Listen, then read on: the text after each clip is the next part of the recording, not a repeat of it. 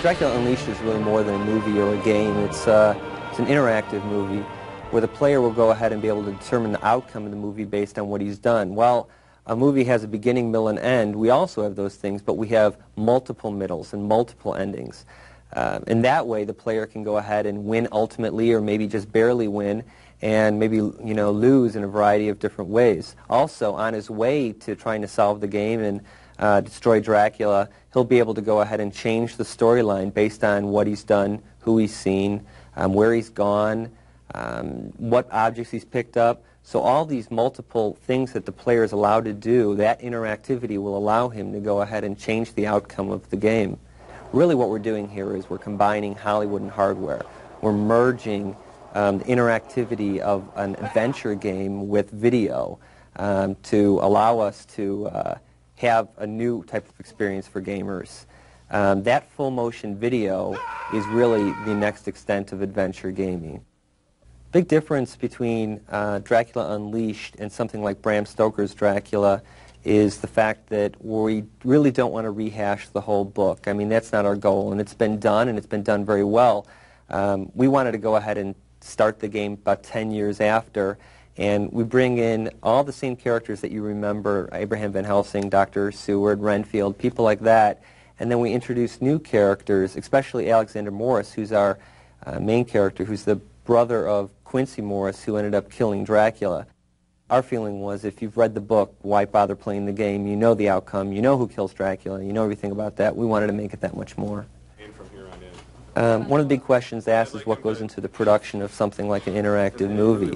And first of all, we need to know what our objective is, which is to make something that is very scary, obviously, a gothic horror game that builds a lot of suspense to keep people constantly playing it again and again and again. And to keep that interest high, we go ahead and have a ton of different scenes we shoot, over about 150 different scenes that the player may or may not see his first time through. Our costumes, we've got over 150 costumes that have been designed for our characters, over 40 characters. And of course, because it's a Dracula game, you have to have all the special effects, all the fog, all the gore, the stakings, the vampire women, wolves, or whatever. We know that that's essential to the game, and we wouldn't do without it. The most exciting aspect of this whole shoot is really the collaborative effort among all the artists, the makeup artists, set designers, prop stylists, the wardrobe artists, and they all have a vision.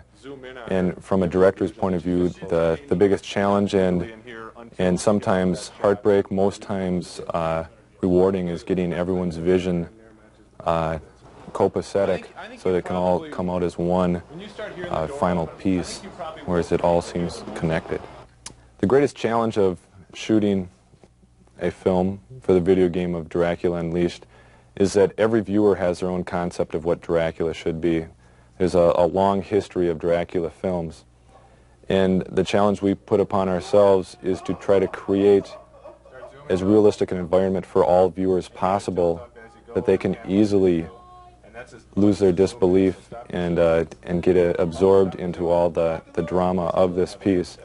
Like any good movie or book or adventure game, I'm not going to tell you the ending, or multiple endings in this case, and this is what really drives the player to keep coming back and playing it again and again and again.